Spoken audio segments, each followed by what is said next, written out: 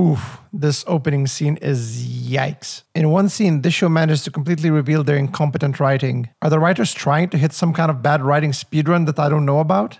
If that was the case, I would actually commend the show's achievement in how to get everything wrong in the fastest amount of time. Look, I don't need to make a Star Wars Acolyte review, and you don't need it either. You know it will be bad, and all you're doing now is trying to find solace among angry geeks who are vocalizing your thoughts in a comedic way. That's fine, we all have our way of grieving over the destruction of our favorite franchises. But as John Kavanagh always says, you either win or you learn. And this is a perfect opportunity to learn where the scene went wrong and how we could improve on it. Let's look at the plot beats first. May, a lone assassin, arrives to Ueda. She's tracking down Master Indara. She finds her at one of the cantinas. May challenges Indara, but Indara refuses to fight. May provokes Indara into fighting. Indara overpowers May, and May resorts to using a hostage. Indara drops her guard, and May takes advantage to assassinate Indara. If I saw this plot breakdown, I would instantly highlight these and ask for more clarification, because typically assassins don't challenge their targets into battle. They normally find the most opportune moment to attack to give themselves the best chance of success without being seen or caught.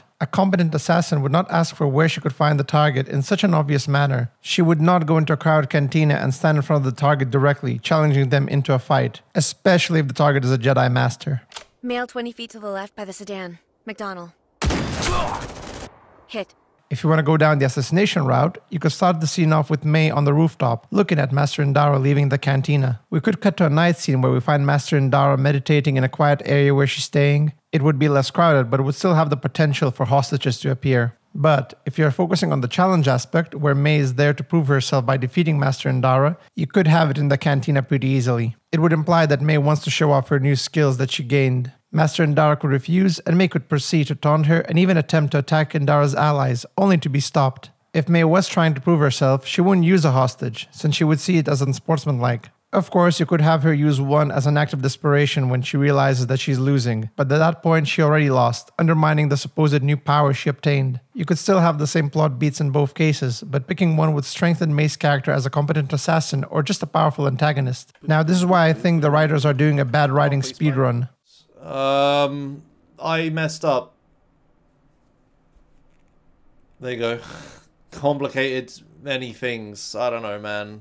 They successfully mix the worst versions of both options and immediately destroys both May and Master Indara. It's like the writers couldn't pick between the tropes, so they went with all of them. I wanted to be a few monsters, so I just took a couple pieces from each of them. It does indicate a lack of writing confidence, but trust me, it gets worse. Let me examine the scene, because I feel like the plot summary makes the story appear too competent. First, we see an establishing shot of Ueda, and then May enters the frame. We cut to a reverse shot to reveal May. Oh yeah, and the cinematography of the show is extremely boring and unimaginative. But I think you should expect that from these Star Wars shows. Expect a lot of boring standard lighting, flat mid-shots, and underutilized virtual production sets. Is this really the most interesting way you could reveal your antagonist?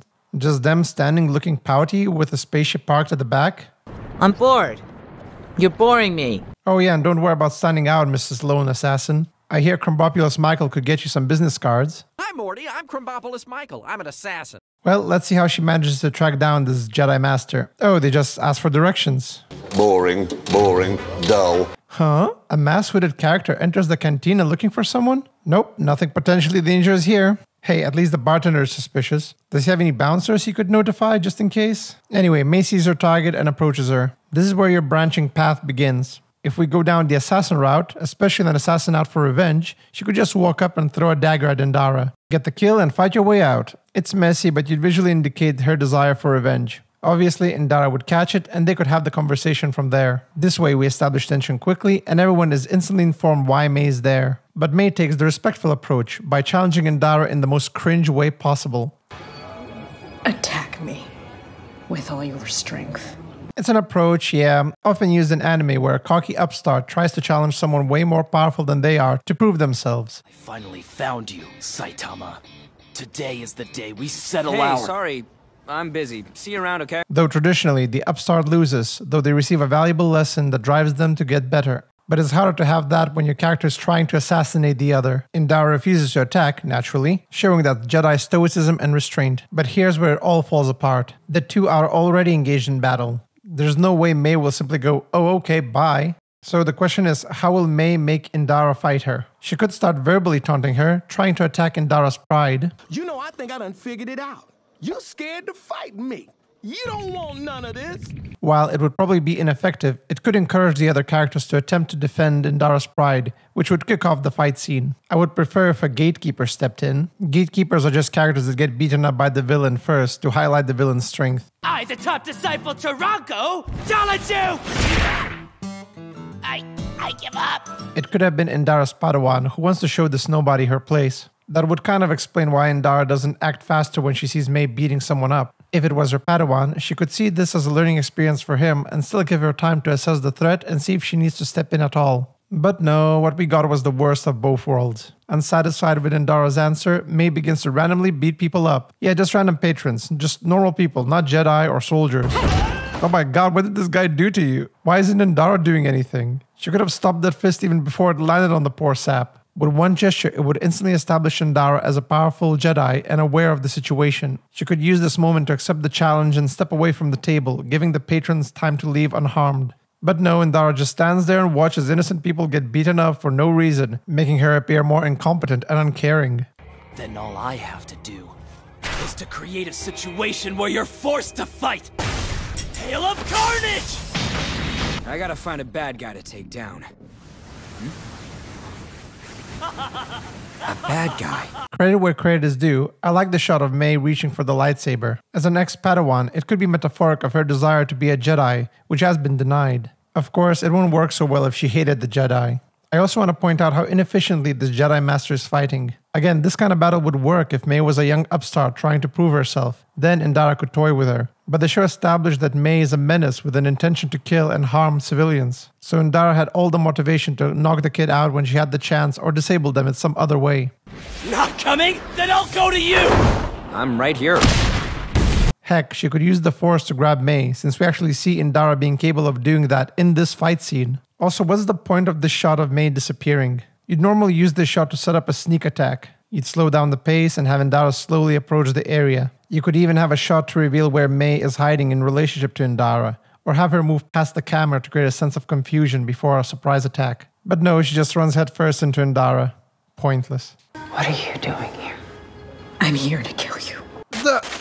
Hey, it's Doc here. Sometimes really bad dialogue and short-circuit trend, so allow me to explain. You see, when someone's attacking you with an attempt to kill, I think the reason why they're there is pretty obvious. The worst part is that May actually tells her, and the camera focuses on it like it's some important line that we as the audience should pay attention to. It would have actually been more effective if she didn't answer the question and just did the force push, choosing to let her actions speak louder than words.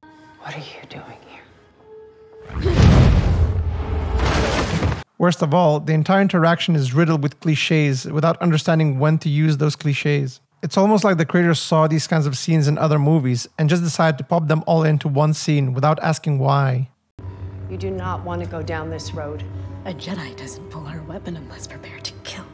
Wait, why are you still here? What, your shift hasn't ended so you can't leave? Yeah, Willen playing dirty and winning, even though I'm sure Indara could have stopped both blades. But hey, we got there in the end. Okay, and now May doesn't take the lightsaber. Again, you could have done something with that. Maybe she knows she played dirty to win, so she doesn't feel like she earned it. Or maybe during this battle she realized that she didn't need to be a Jedi anymore. Either could work, but you needed to focus. Focus. Excuse me, what is this? Why do you even need to kill this guy? What, you care about witnesses now? A bit too late for that. Oh man, this was... oof. The Acolyte has absolutely no chance of being good. If you can't write a fairly simple scene like this, how can anyone expect the rest of the show to be competent? You can't. The best you can get out of the show is a learning opportunity of how not to write, and I hope you got it out of this video. Thank you for watching. If you like these scene breakdowns, please give it a like and leave a comment. And if you want to keep up with all the future content, why not subscribe too? Trust me, with the irregular upload schedule that I sometimes have, you may want to hit that bell too. Anyway, I'll see you around.